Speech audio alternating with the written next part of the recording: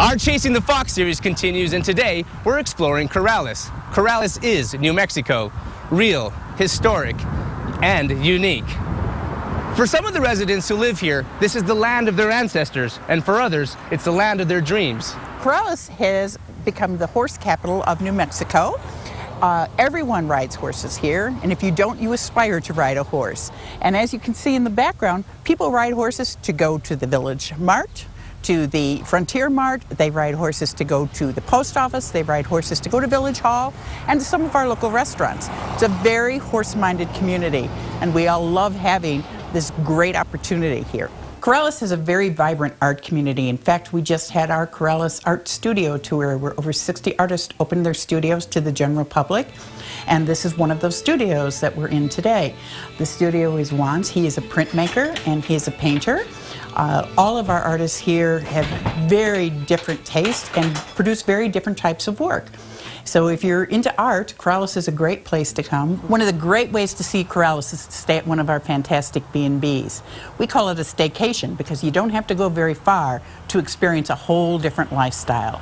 You have the beauty of Corrales, you have all of our great trails, the acequias, you have all the wildlife here, you can ride horses, you can go hiking, you can go biking, and still be close to home. We like to call it, as I said, a staycation. History truly comes alive in Corrales. We have our old church and we have the Gutierrez Bing House, which are great examples of what life was like back in the 1800s.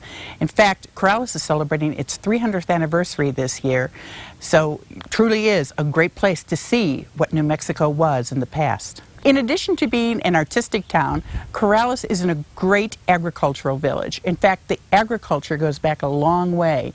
This town is celebrating its 300th anniversary, and the vineyards have been here since the 1800s. Frenchmen settled here because they found the climate to be adaptable to growing the kinds of grapes that they wanted to pursue. Corrales offers a number of different restaurants that cater to every taste. We have breakfast and lunch places, we have lunch and dinner places, we have informal, we have formal. This is just one of the many venues that we have here in Corrales that cater not only to the local residents, but to people in Rio Rancho and Albuquerque and to the guests who stay in the B&B. The menus are varied.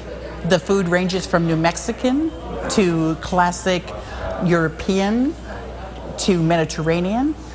Anything that you want, you can get here in Corrales. Corrales is a unique village located in a metropolitan area. It's miles of hiking trails, it's restaurants, it's wineries, it's history.